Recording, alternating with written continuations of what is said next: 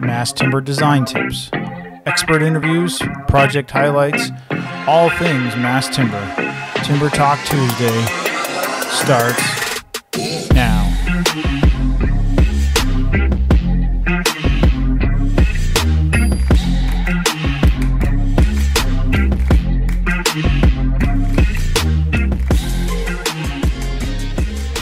Folks, welcome back to another Timber Talk Tuesday. I'm Ricky McLean with Woodworks. Today's video is about fire stopping through penetrations in mass timber assemblies. I recently had the chance to talk with Sharron Halpert of Halpert Life Safety Consulting. She provides training, consulting, and inspection services for fire stopping details in all construction types.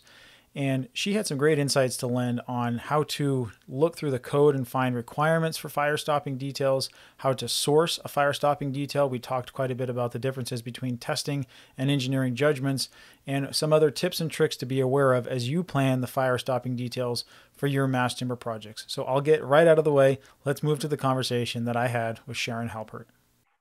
All right, Sharron, well, thank you for joining me today. I wanted to have a discussion with you about fire stopping in particular. So maybe the first question we can start with is, when you're looking in the International Building Code, project-specific applications, what conditions, when and where do you need to provide a fire stopping detail?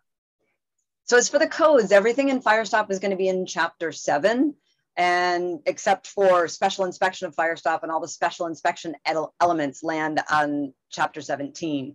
But as for when you use Firestop, anytime you have a fire resistance rated assembly and you poke a hole in it, then you need to Firestop that hole to maintain the integrity of the fire resistance rating of that floor, wall, roof, what have you.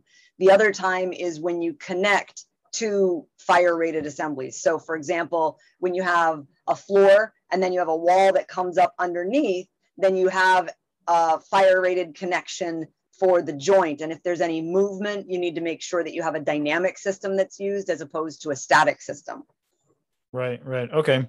So that really outlines when you need that fire stop detail. So the next obvious question would be, where do you go to find fire stopping details? Kind of what are the options out there for providing them that meets the needs of a specific project? So in traditional construction, most people are going to say, oh, you just find a UL listed detail. But mass timber is unique in that it's so new. There are very few tested and listed assemblies in UL, and there's also other third-party test labs that can facilitate tests according to the ASTM standards that are required to meet the requirements of the code.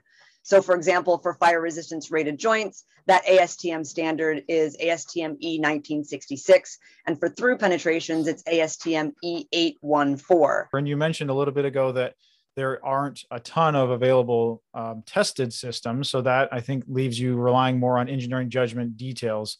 Maybe talk a little bit about engineering judgment details. How do you come up with them? What do you need to base them on? And what should designers and building officials be looking for when evaluating them?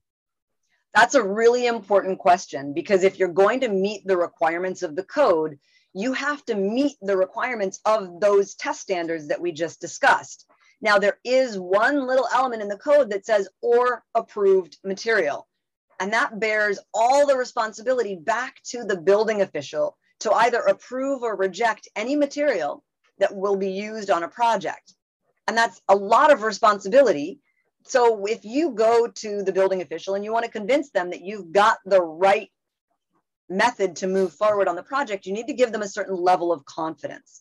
So the International Fire Stop Council has guidelines for engineering judgments, and you can find them if you'd like to review them on their website. That's firestop.org. And if you search through there, or if you can't find it when you search through, just reach out on their contact page and they'll send it to you directly. But it's a great resource. And one of the key elements is that when you're designing a fire stop engineering judgment, you have to base it on tested and listed details. And that goes into play in a number of different scenarios. But when we look at mass timber, that becomes an element of, there aren't very many tested and listed details. So again, the test labs, there's UL. They're the one that's most people are aware of. And they have a fabulous website that you can pull from as a resource. There are, however, other third-party test labs that you can use to actually test your Firestop applications. And so if you pulled from any of those tested and listed applications, then you'd be able to create an engineering judgment that would work for whatever scenario you have that's unique on that project. One of the things that tends to happen is the project runs into a problem and now they try and fix that problem with Firestop. So this is a true case for any type of construction. So if anybody wants to have a project where they know that the Firestop has a better chance of not running into those common problems, then they need to take a little bit of time to plan their project in relation to Firestop. So your plumber is going to have a plan. They're going to go in and they're going to know at this area, they're going to do this, this, this, and this. They know the order of everything that's going to happen. Yep. So my question to that plumber is, are you doing your Firestop yourself? If so, do you have that as a scheduled line item? Great if you do. If you don't, maybe consider having that as a scheduled line item. And then also, you want to make sure that you have a plan, that you know the size of the annular space that you're creating for that metal pipe or that insulated pipe or that plastic pipe. And that before you make that hole, you know that it's going to have the annular space that you need to install the Firestop. And you can't plan that properly if you're not reviewing your Firestop systems and your engineering judgments. Right. And I think to your point of planning it out early is super important with mass timber, because oftentimes those holes will be planned out and drilled in the factory prior to them arriving on site. So you really need to be planning for these Firestop details while it's going through VD and C with the contractor coordinating things, much in advance of anybody actually being on site. So that's where you want to make sure that the annular space is correct, for example, in a 3D model. So the hole's drilled to the right size.